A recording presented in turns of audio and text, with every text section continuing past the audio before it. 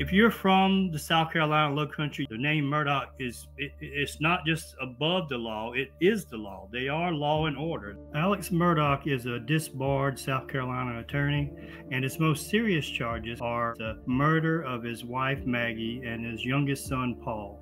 The Murdaugh family kind of came into the public spotlight in 2019 after a fatal boat crash involving Alex's son Paul. The family really exploded into the international spotlight in 2021 when Paul and Maggie were found shot and killed at their home in Colleton County.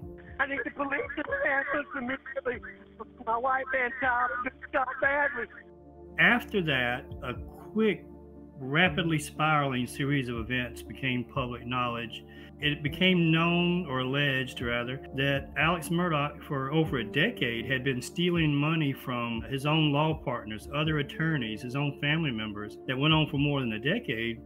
He is the latest generation of a dynasty that goes back 4 generations, 100 years. The courthouse in which Alex Murdaugh will be tried, there's a portrait of his grandfather hanging in the courthouse. The judge actually had to issue an order and say, we're going to take his granddaddy's picture off the wall before we try him for murder. It's just a little tiny symbolic taste of what and who is on trial here.